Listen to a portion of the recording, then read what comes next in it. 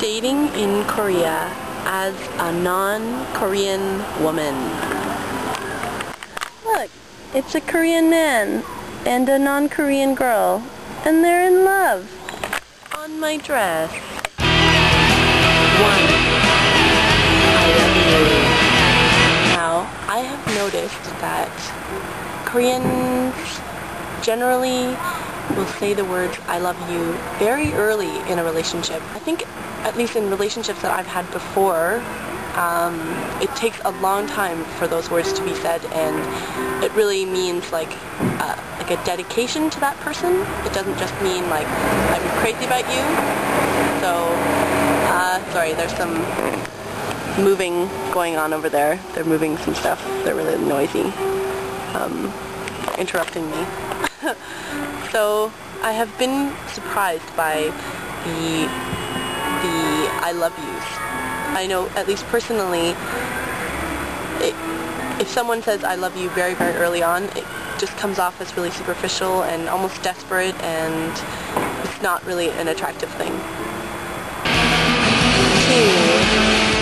Motel. A lot of young Korean university students or young professionals still live with their parents, and they do so until they get married.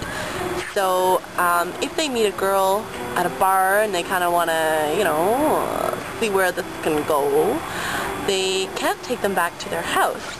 So what they end up doing is taking the girls to a motel. Again, personally, if a guy takes me to a motel, my impression is like, what is going on? Just nothing appealing about that. Like, motels are skanky and dirty, and they feel skanky and dirty. It makes you feel skanky and dirty. If you really want to meet that person again and see where it could go, I would tell them that rather than suggesting they go to a motel. Showing up in a taxi at the motel is not a good idea. 3.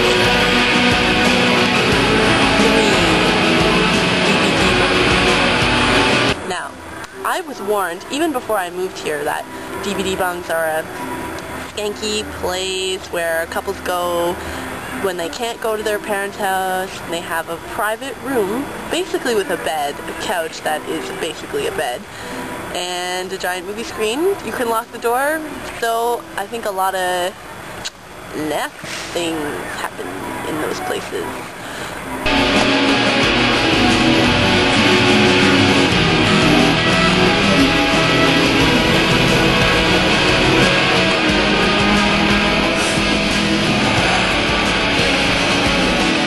Deal with the DVD bung, and why would a girl ever agree to go there unless she was planning on doing stuff with that guy? Why do they exist, and does anybody actually go there just to watch a movie? There are some lovely things about Korean men that I've noticed. There's kind of a chivalrous aspect to them. Like, if you see a girl walking with a guy, chances are the guy will be holding her purse.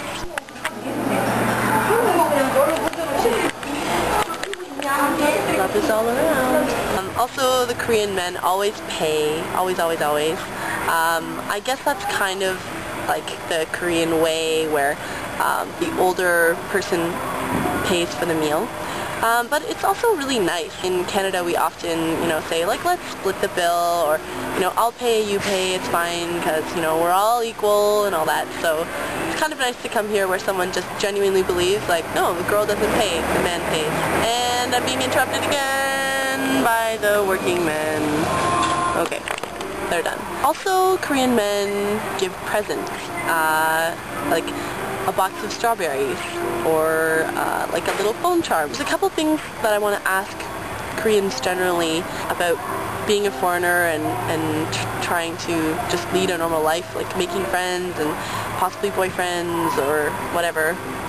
I think that maybe some men are afraid of getting close to a non-Korean girl because they know that there's kind of a time limit on me, like I'm not going to be here forever. Are they scared because I can't make kimchi? Like I'm a little bit temporary, I think. Some people think that. Do you guys think that? Like I don't feel that way. Like I feel like friendship is kind of infinite to me. Like it goes beyond being interrupted. Now, I want you guys to know that I don't mean any discrimination. I desire that kind of friendship, so I'm not at all knocking Korean men at all. Like, I love Korean men. So, please don't think that. I'm just remarking on some of the oddities of dating outside your own culture. You know, please don't get the wrong impression of what I'm saying here. You know, Korean men or women who have dated foreigners in their own country, or you've dated a Korean person as a non-Korean person, and I'm interested to know how it's working out or what your experience was like.